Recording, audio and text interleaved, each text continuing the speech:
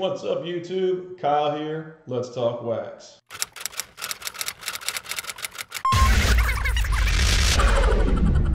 Hello everyone, I'm finally back with some new content for you this week.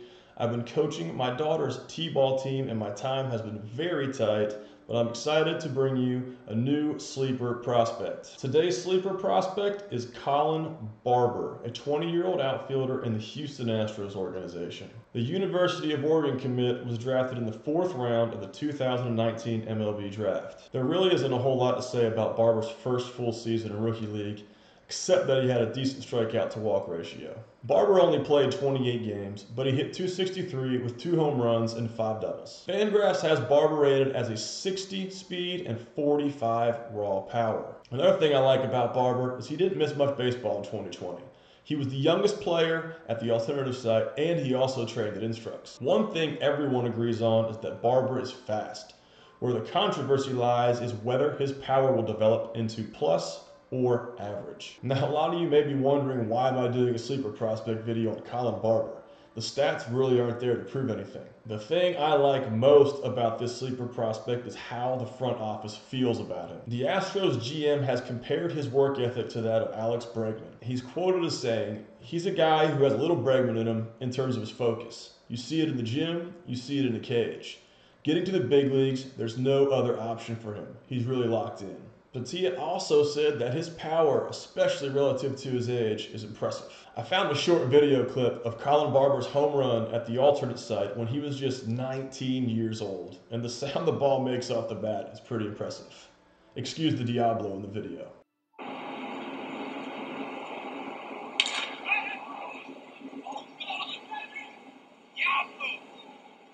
I've been buying Colin Barber autos for about 2 months now, between $15 and $25. I was really excited last week when I got to pick up a blue for just $60.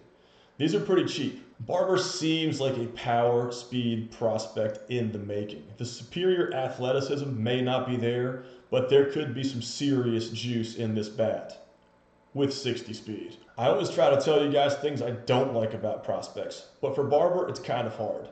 He's had such a small sample size, and the only thing that I can really see bad about him is him not sticking in center field. If he can't stick in center field, it may put a little more pressure on his bat. But from everything that I've been reading about Barber, the power is there, and it will only continue to grow. With such impressive power at a young age and a solid walk to strikeout ratio in Rookie League, there is some major upside for Colin Barber, even if he doesn't stick at center. As always, guys, I appreciate the views. Hopefully this information helps you. If you enjoy my content, please subscribe. I'm about 930 subscriptions away from getting paid. Also, be sure to check out my Facebook group, Chrome is King, Bowman Chrome baseball cards, and prospect resource. A lot of cool stuff going on in there. You can find a link to it down in the description. And make sure you guys tell me what you think about Colin Barber in the comments. Have a great day.